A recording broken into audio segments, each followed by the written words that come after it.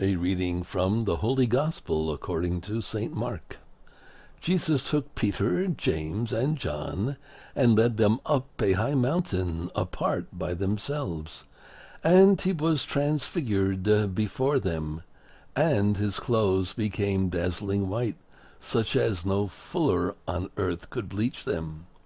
Then Elijah appeared to them along with Moses, and they were conversing with Jesus.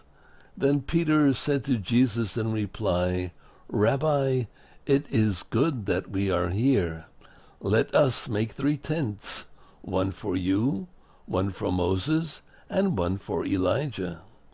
He hardly knew what to say, they were so terrified. Then a cloud came, casting a shadow over them. Then from the cloud came a voice, "This is my beloved Son, listen to him." Suddenly, looking around, the disciples no longer saw anyone but Jesus alone with them. As they were coming down from the mountain, he charged them not to relate what they had seen to anyone, except when the Son of Man had risen from the dead. So they kept the matter to themselves, questioning what rising from the dead meant. Then they asked him, "Why do the scribes say that Elijah must come first?"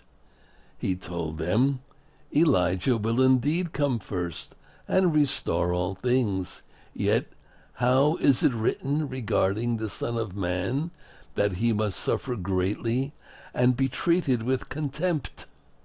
But I tell you that Elijah has come, and they did to him whatever they pleased, as it is written of him." The Gospel of the Lord. Praise to you, O Lord Jesus Christ.